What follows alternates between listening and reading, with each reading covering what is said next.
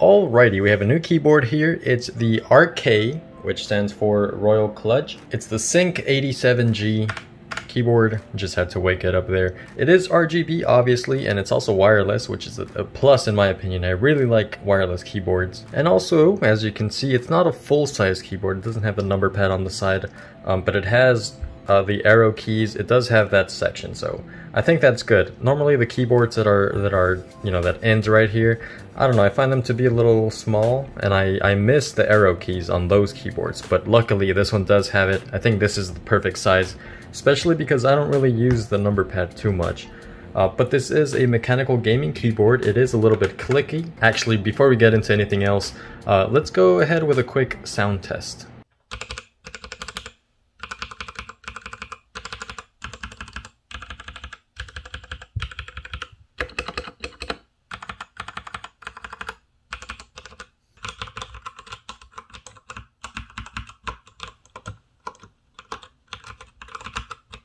It has brown switches, as you can see, and one of the things I really like about the brown switches, and on this keyboard in particular, they're not too loud. They're not like blue switches that are really clicky, and you can really hear them even outside the room. With this keyboard, you're typing, you're playing some games, and you can hear it. It's clicky, it's very satisfying to click, but it's not going to be obnoxious for anyone else. It's not going to be loud enough to where you could hear it outside the room. It might disturb somebody, or even somebody in the room. It's not going to disturb them if you're playing and, you know, typing with this keyboard. It's a very good balance. Now, you obviously get some lighting with this keyboard, and it looks incredible. One of my favorite things about this model, the white model, is with the lights reflecting off the white surface, they look much brighter. Side note, if it's not plugged in, you know, if you're using it wirelessly, it will go to sleep after about a minute if you're not using it, and that's just to save battery life. That's one of the features I really like about wireless keyboards, and it makes the battery life last a lot longer.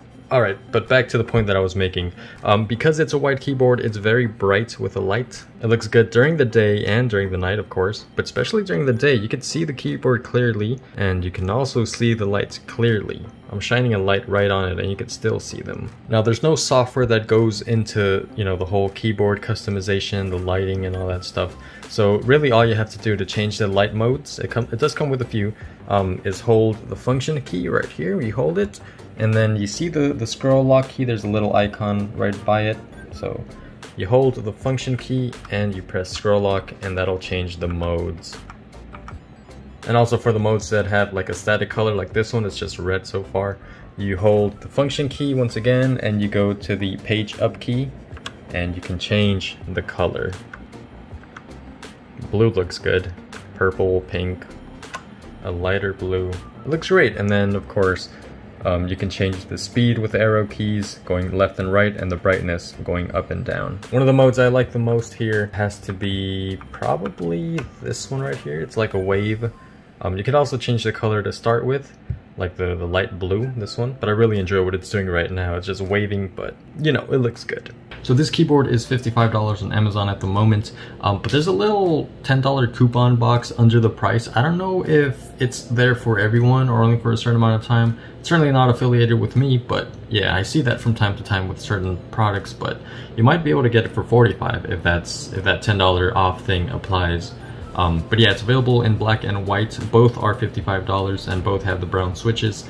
Both have incredible lighting. And I think that's a really good price, because a keyboard like this, I've been using it for like the past month or so, maybe a little bit more. It's really good so far. I've really enjoyed the time I've had with it. I've been playing a lot of GTA, just messing around, not even playing missions or anything, not online, just driving around, just doing random things, and it's been really fun. I finally got back into playing Far Cry 5. I was playing the story like a year ago and then I stopped and I haven't played it since, and I finally resumed it, and I've had a really good time playing with this keyboard. Everything's been snappy, very responsive, great so far. I did play a little bit of Cold War, that was great as well. I actually did surprisingly well, because I'm garbage at PC, but I don't know. It's probably not the keyboard making me play better. It's definitely helping. It's not lagging whatsoever. There's no response time issues. And I know a lot of people would prefer a wired keyboard when playing a game like Call of Duty or something competitive, something that's fast paced, that you really need like every little millisecond, because anything could, you know, mess you up. And so far this keyboard hasn't given me any latency issues, no response time delays or anything like that, because it is wireless. and I always play with it wirelessly. I only plug it in when it needs charge, but gaming wirelessly, it's been phenomenal. It feels like a wired keyboard. There's no delays that I've noticed, at least. I know there's probably some microscopic ones where if you really wanted to get into the science of it, you wouldn't probably notice it. But if you're just gaming, you're not gonna notice any latency issues or anything like that. And speaking of the wirelessness, it's not on right now because I have the USB dongle right here. It does come with its own USB dongle. Also, it's a plus for me. I prefer having the USB dongle.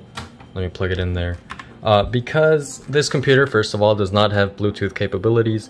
Most of desktops that, gaming PCs that don't have high-end motherboards probably don't have Bluetooth capabilities, and this is one of them. So having the dongle really helps. So that's a pretty good keyboard for the price. This is definitely worth it. I'd say $54 is actually quite cheap. Very inexpensive for a keyboard like this. I wouldn't be surprised if I see one similar for like $70.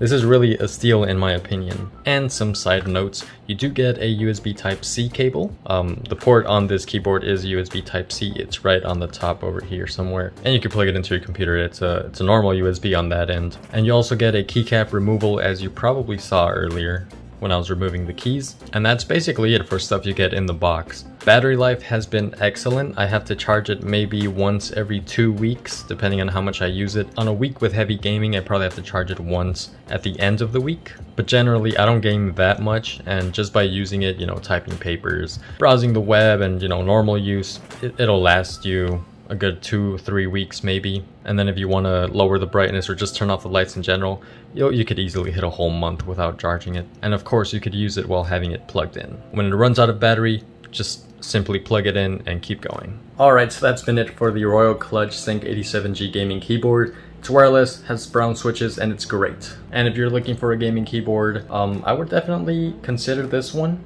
Assess your options, take a look at this one, look at its features, other reviews, and just how it looks, and see if that fits into your plan, and go from there. I definitely recommend it. I give it the seal of approval, and yeah, that's the end of the video. Screw you guys, I'm going home.